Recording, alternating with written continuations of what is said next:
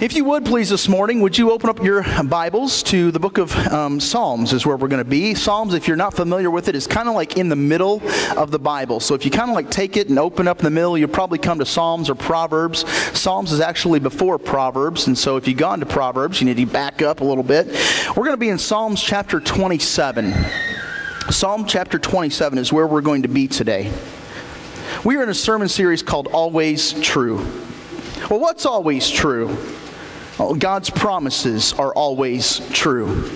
When God says something, you can bet your bottom dollar that it's going to be true. And when God says some things, that's when our ears need to kind of perk up and take notice, okay? And maybe some of us this morning are kind of in the thick of it, and life is hard, and it's difficult, and it's tricky, and you're wondering if things are ever going to improve or get better. Well, here's what you need to do in this situation. You need to get your feet on the rock of the Word of God. And I'm telling you, God's promises are sure, and they're steadfast, and they will be there for you as a shelter in the time of the storm that you may be experiencing. There are some main things that God asserts, some different types of categories of promises. And remember when we first started this whole sermon series off, we kind of said like God's promises are kind of like diamonds in a mountain. And the mountain of gold, God's promises have been sprinkled all throughout the mountain of gold, which is God's Word. And our job, what we're trying to do with these promises, is we're going throughout God's Word to try to gather the diamonds in the rough, so to speak. Okay? And so let me just share with you some of the diamonds that we've captured so far. We started off with this promise, the promise that simply says, I will always be with you. No matter what, when the going gets tough, I'm going to be there with you. You have that assurance. You have that promise that God has given to us. And Hebrews chapter 13, verses 5 and 6, those two verses pretty clearly state that God is with us. And whom shall I fear? What can man possibly do to me? Because God will never abandon or forsake us, especially in our times of need. The second promise that we looked at was the promise that simply said, that God is always in control. We looked at these two verses last week, the John 3:16 of the Old Testament. A lot of you have these verses memorized, and there's a reason you've got these verses memorized, because they are precious, because they're valuable. Well, today, the promise that we're going to look at today is, I will not despair. God is always good. And I know that this promise is a really difficult one sometimes for us to understand. Because when I'm in pain or when something difficult happens to my loved ones, how can I possibly assert the fact that God is good? Where is His goodness in times like that? Listen, God wants you to come to a place in your life where you have to lean on His promises, where you have to put your full weight down upon them and prove them to be true, to prove them to be true, to hold you up, to keep you standing in those moments when you needed them the most. Isaiah chapter 40, verse 8, it's a good reminder. It says, the grass withers, the flower fades, but the word of our God stands forever. People come and go, things come and go, but the promises of God are everlasting. And here's the neat thing. My life, your life, is proof of the promises of God. When people are looking at us and we're experiencing difficulties in life, they're looking and our life is demonstrating, it's proclaiming, it's shouting that, wow, God is always with me. Wow, I have nothing to fear because God is with me. My life is proof that God is always in control, no matter what happens. And my life is proof that God is always good.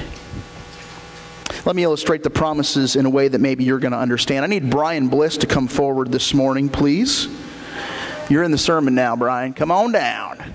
So, you may have noticed we've got these two chairs here, and Brian was joking. He's like, maybe we ought to just replace our pews and put these in, so that'd be all right. These are actually these come from my man cave at home, and these are surprisingly very, very comfortable. These are van seats, is what they are. Brian, come over here and stand back here just for a moment. Okay, so let me illustrate the promises of God this way, if I can. Okay. Let's pretend this is a car. Let's pretend your car car. This car that we have here represents your life, okay? Great. So you're in your life, and you're driving down the road. The first promise that we have is this: I will not fear. God is with me. Come over here and have a seat, Brian. Boy, what comfort that brings to know that I've got God with me in my life. No matter where I go, that's a good feeling, right? But the promises extend beyond just having God with you. The promises extend to say, you know what? God's in control. Come over here, Brian. I'm going to give you the steering wheel. All right. So now in my life, not only is God with me, but now God's in control. And you know what? That actually works out real well. But here's the problem that a lot of us have. We're like, grabbing onto that little handle over here, and we're like fastening our seatbelt because we're not sure where this whole thing is going to end up, right? Well, that's what we're coming to today is I'm not going to despair. God is always good. He's not going to take this car in a direction that's not for my benefit. He's going to take this car in a direction that is pleasing, that is perfect, that is wonderful. And what a peace of mind that gives to me. Amen? Now, Brian, I know you want to sit here for the rest of the sermon. I'm going to say no. So, thank you. Yeah, thank you, Brian. You've helped me illustrate that perfectly. But this kind of gives you an idea of what we're talking about when we're talking about the promises of God, okay? That God is with me. Yeah, that's great. But even better than just having God with me, God's in control. But better than having just God in control like a maniac behind the wheel, He's always good. And these are the promises that we have to assert, that we have to prove, okay? Because now as we're getting into the fact that God is always good, now we're getting to just, a little bit of a description of God's heart in the matter. And that's a good thing. That's a good thing. All right, so now we come to our text this morning, Psalm chapter 27. Are you there? Verse 13. This is the diamond in the mountain of gold that we are going to extract, that we are going to hold on to, that we're going to explore today. Listen to what David says. Psalm chapter 27, verse 13. I would have despaired unless I had believed that I would see the goodness of the Lord in the land of the living.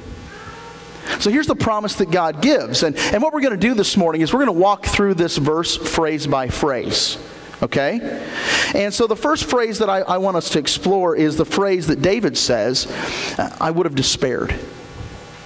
You see, as you read through Psalm chapter 27, you realize, boy, David's got a lot of bad stuff kind of looming in his life. He's talking about all of his enemies who want to destroy him, who want to dethrone him as king. He's talking about all these things that threaten to take of the security that he's got for himself. Okay?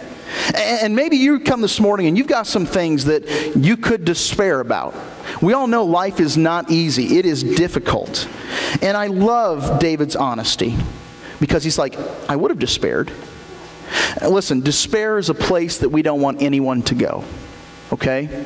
You don't even want people that you don't like to go to despair. Because despair always leads to dark, lonely, hopeless places. It's a horrible place to be.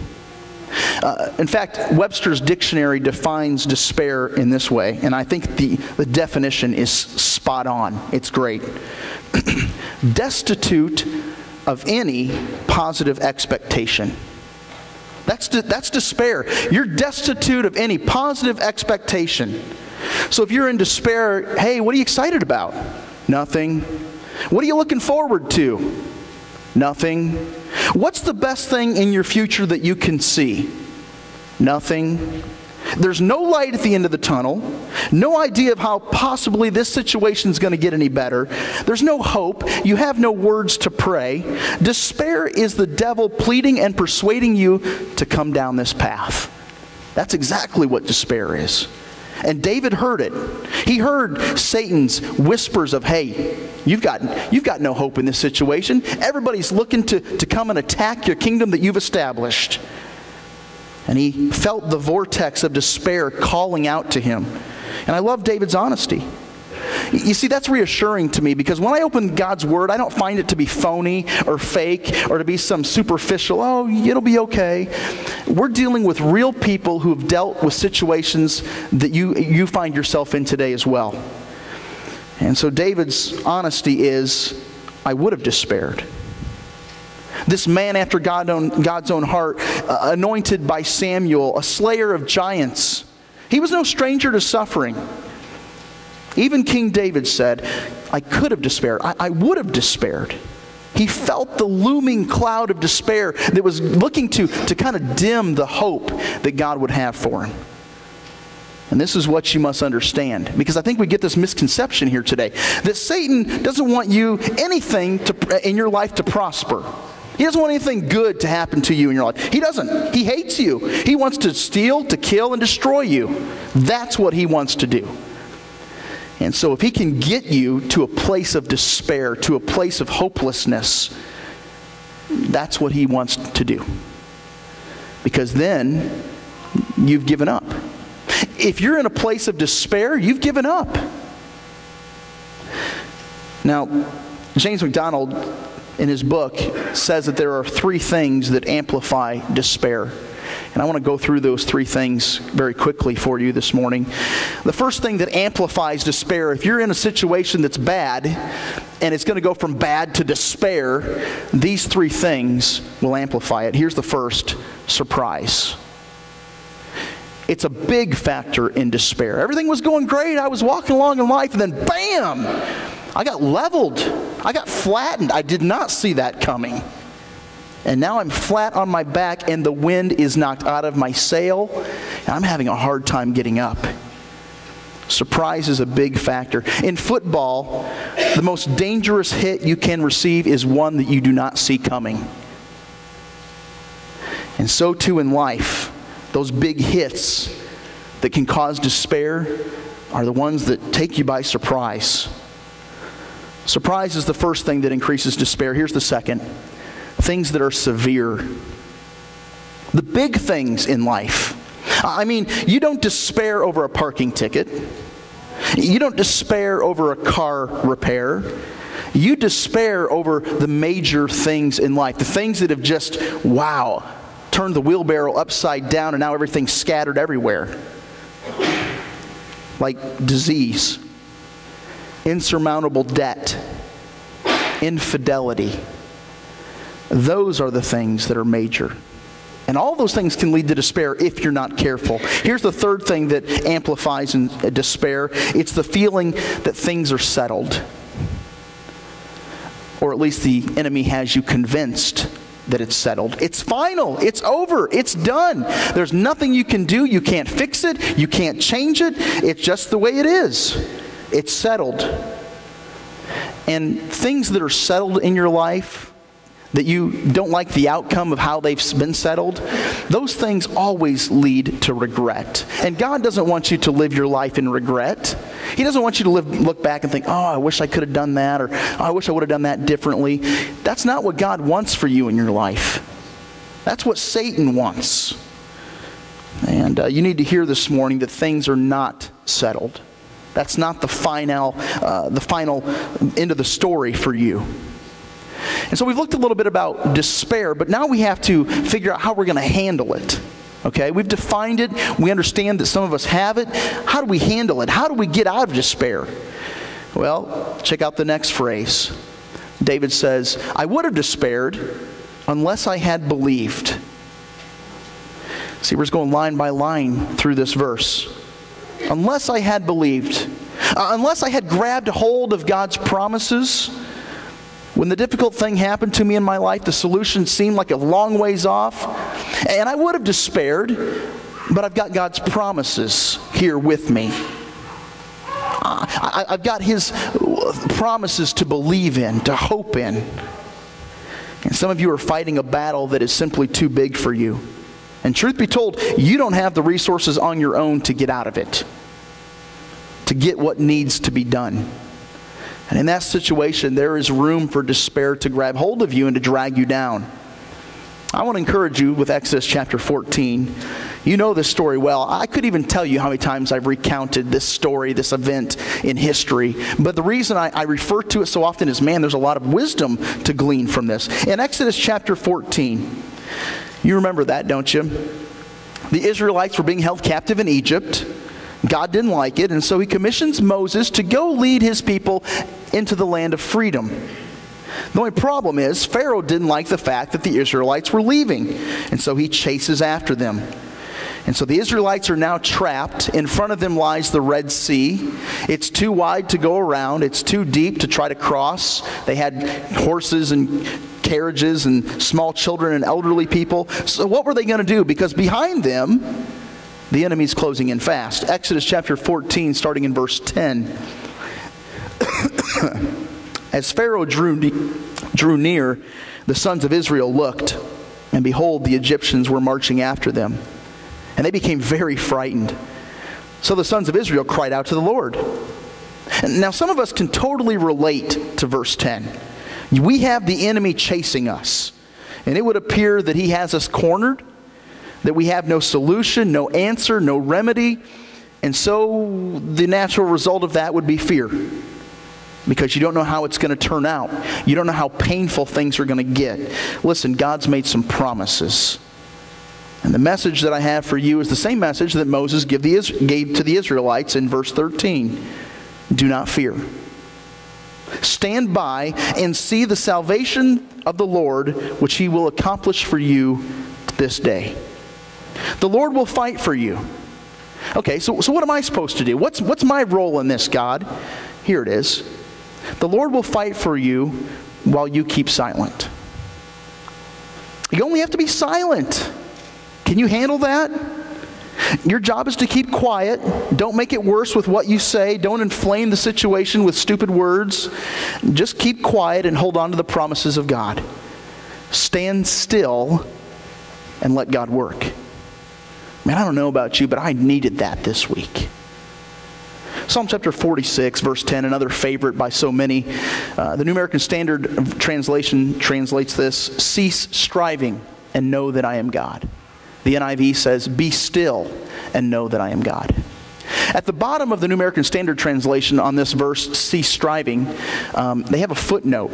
And it's interesting if you read the footnote. The Bible actually says that this word can also be translated relax. I like that word.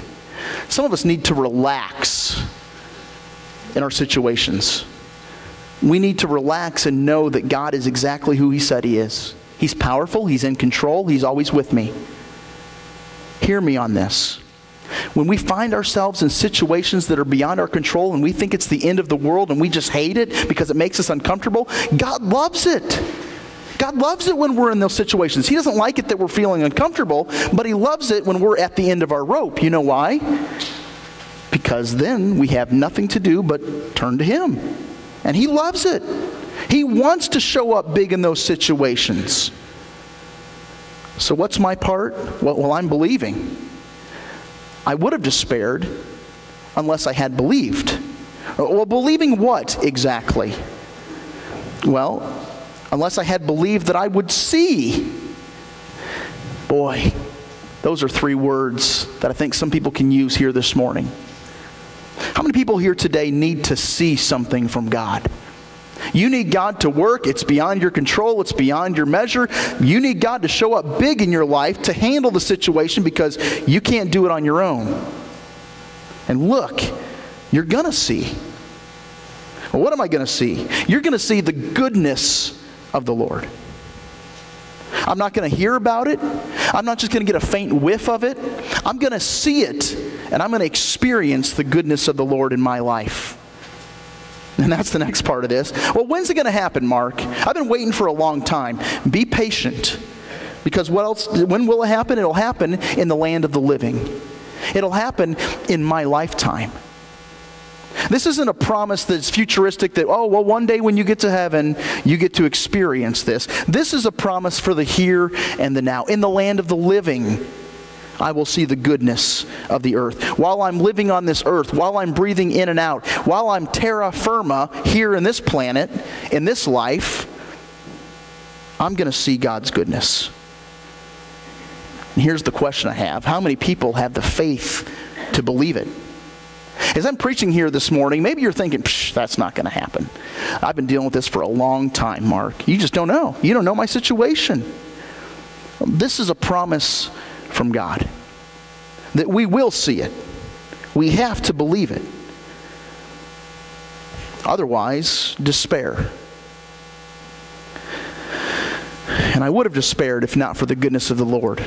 I believe I'm going to see the goodness of the Lord in my lifetime. Well, here's what I want to do with the rest of the message here this morning is I want to talk a little bit about what is the goodness of the Lord. We've talked about it a lot today. Let's not confuse it. What is the goodness of the Lord? I want to give you some facts about God's goodness. And here's the first fact I want to give you, and that is this. God is always good. He's always good. His disposition is kindness. His default action is for your benefit. Everything that God does is for our good. He loves you, and His love is demonstrated in His goodness. God never has a bad day. God never punishes you because He hates you or He's frustrated with you or just had it. His discipline always is for your good. In everything. In every season, in every circumstance, God is always good. Every one of God's yeses is a gift. Every one of God's no's is a mercy. He's good.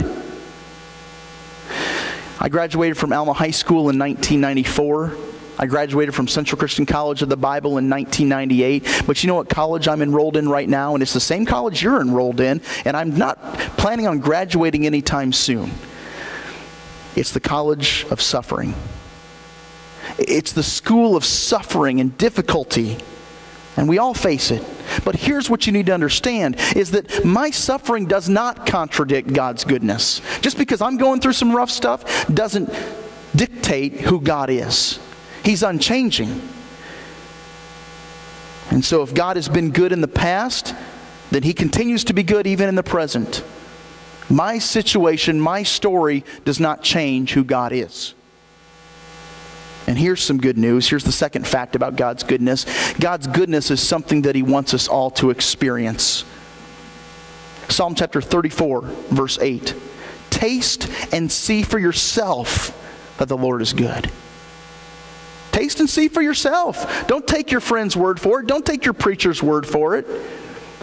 Taste and see for yourself that God is good. You guys remember that commercial back in, I think it was the 80s, maybe early 90s, for Life cereal? You remember this? These kids were given, Mom went and bought new cereal, and it was the Life, the brand of Life cereal. And they were kind of unsure about it because it didn't have, frosting on it. It wasn't animal shaped. There was no marshmallows in it. And so they were kind of unsure about it. So what did those boys do? Do you remember this? They gave it to who? Mikey. We'll give it to Mikey. And what about Mikey? Hey, Mikey liked it. You know what? Maybe I'll have a bowl. Mikey liked it. He tried it. It was good. Listen, God doesn't want you to experience whether or not Mikey thinks He's good. He wants you to experience that He's good. He wants you to come to the conclusion in your lifetime that, wow, God is good. He's so faithful. He's so right. He wants you to try Him in this. Here's the third fact about God's goodness. God's goodness is the eventual conclusion of every generation of God's children. Every single one of God's children, every single follower of Jesus Christ will come to the inevitable conclusion in your life that God is good. That's the conclusion you will come to. If you're a follower of Jesus Christ, even in the midst of your suffering, maybe in the middle of that, you may not think so, but on the other side of it, when you've come to the end of your life and you're reflecting about, wow, this has happened to me in this life, and this has happened to me in life, as you reflect on the things that have come to you in your life, the conclusion that you will come to is that God is good. Psalm chapter 100, verse 5 says, "For the Lord is good. His loving kindness is everlasting, and His faithfulness is to all generations." Every generation learns this truth that the Lord is good. But here's the problem that we have, and it's the fourth fact about God's goodness. God's goodness is not always immediately apparent. It's not immediately obvious that God is good. That's what Lamentations chapter 3, verse 25 says. The Lord is good to those who wait for Him, to the person who seeks Him. You see, it's found in the person who waits, and waiting on the Lord is never fun. But while you're waiting on the Lord, trust in the promise that He's good. He's not doing this because He's an evil God or a God who hates me or doesn't love me. He's doing this and it's for my good. I'll wait on Him to show me that He's good. But if you're coming to God and you're like, okay, God, you've got 10 days. 10 days to show me your goodness or else I'm out of here. I'm going to walk out on this faith thing. Well, that's not going to work out well for you. Because, you see, God doesn't operate on our timetables. And He doesn't respond real well to threats. And so if that's where you've been in this life, you need to get on God's program and be like, okay, God, whenever you say, we'll go through this thing for as long as you say to go through it. But I'm going to trust that at the end of it, I'm going to say, man, God's good. Here's the last promise or fact of God's goodness. God's goodness is a refuge, and He's aware of those who find it. You see, God's goodness is a shelter. It's a shield that you hide in. It's a shelter that you can rest upon. And God knows who's trusting in Him and who isn't. Nahum chapter 1 verse 7 says, "The Lord is good, a stronghold in the day of trouble, and He knows those who take refuge in Him." Believe me, God's looking down upon our congregation right now, and He sees it. He knows who's trusting in Him, and He's like, yep, he's trusting in me. Nope, she's not. Yep, she did Thursday. Oh, she's starting to. God sees that, and He knows who's trusting in Him. I want to conclude this morning with a single verse of Scripture and then a story. And the single verse of Scripture that I'm going to share with you is, and again, it's a familiar, treasured truth. You probably have this one memorized. If you don't have it memorized, you at least have heard it. But I want to encourage you with this, and then I'm going to tell you a story to conclude and wrap things up. Jeremiah chapter 29, verse 11. I don't know when the last time you were here was at this verse, but turn there, circle it, underline it, highlight it, whatever you need to do. Get it in your heart and in your mind. Jeremiah has said, "For I know the plans that I have for you, declares the Lord. Plans for your welfare and not for calamity, to give you a future and a hope." That's a promise of God. That's a treasured truth of God. That God's goodness, He's totally in control of the situation. And He's going to work it out for good. It's not for your utter destruction and demise. That's not how God operates. He's on your side.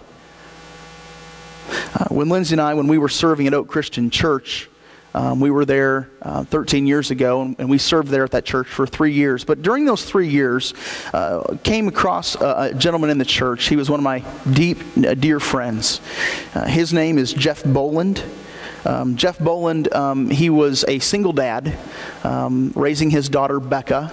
Becca was 9 years old at the time when we were there. Jeff was a coach for a girls' basketball team in Pattonsburg, Missouri, and just a really, really great guy. I mean, encouraging and willing to do whatever was needed in the church. And anyway, over the years, I've been close with him through Facebook or email, and we kept in contact. And a few months ago, I realized that Jeff was diagnosed with an aggressive and rare form of cancer. And his 21-year-old daughter wrote this entry on Jeff's Caring. This is the last entry that she wrote on Jeff's Caring Bridge journal. And she writes, "As many of you know, my dad passed away early this morning at 12:54. At 9:45, Dad started moving around a lot, and I could tell that he was in some pain. So I told the doctors, and thankfully they were able to get him some medication that eventually stopped the pain. The nurses were honest with me, and they told me that they knew that he would not make it much longer. His liver was simply shutting down. It took a few hours, but Dad finally stopped breathing. No pain, just one last breath, and he was gone. I met with the funeral director today and made the funeral plans. The visitation will be from 6 to 8 on Friday at Pattonsburg High School. The funeral will be Saturday morning at 11 at the school as well. Dad asked that no one bring flowers or plants to the funeral.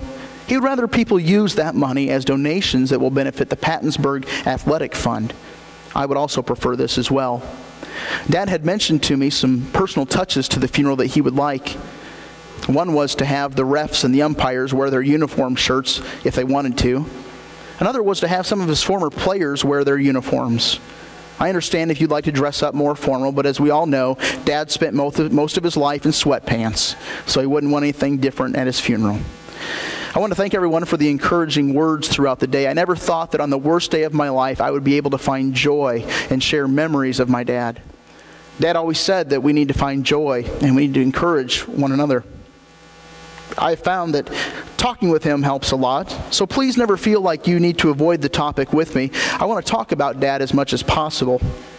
He has always been there my entire life, and I don't want that to change. I know he may not be here physically on this earth anymore, but his legacy will live on forever. Whether that is through me, his former students, or anyone who ever met my dad. I want him to be remembered and his story told to anyone who will listen. I may never understand why all of this had to happen.